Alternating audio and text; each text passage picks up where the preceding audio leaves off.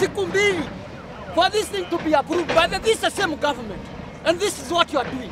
Kubomolewa kwa majumba ya kifahari katika eneo la Syokimau katika baraza la manispaa la kaunti ya Mavoko limeibua hisia kali kutoka kwa watu wengi, ikitiliwa maanani rasilimali zilizotumiwa na wenye nyumba hizo na pia kuibua masuala mengi. They bring construction and you construct, and then suddenly you turn around and say that land does not belong to them. Na kwa siku ya pili swala hilo liliibua mjadala mkali bungeni, huku waziri wa uchukuzi akisisitiza kuwa ubomoaji huo utaendelea. We are not going to allow government land to be used by a few profiteers to exploit the poor under the guise of housing them. Lakini mahakama kuu imewaletea afueni wakazi hao kwa kuzuia hatua hiyo.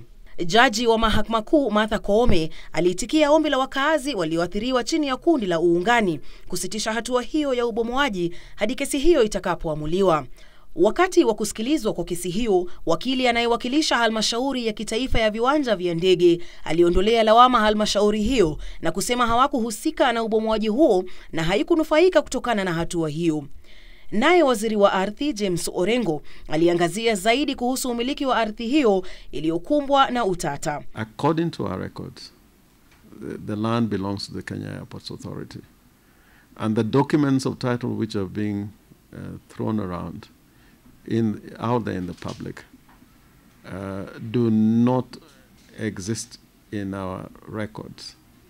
Orengo alipuuzilia mbali stakabadhi nyingine za kudai umiliki wa ardhi hiyo kuwa na sahihi bandia za maafisa wa wizara ya ardhi.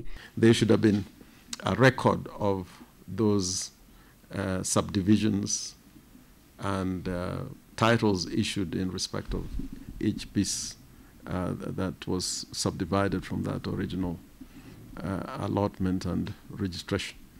Baadaye, baraza la manispaa la kaunti ya Mavoko lililo na jukumu kubwa katika sakata hii pamoja na ukusanyaji ada za ardhi kutoka kwa waathiriwa likaingilia kati.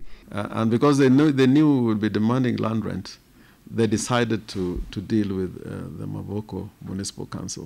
Sasa basi, wakulaumiwa ni nani kwamba juhudi zote zilizowekwa katika ujenzi wa nyumba hizi zimeangulia patupu?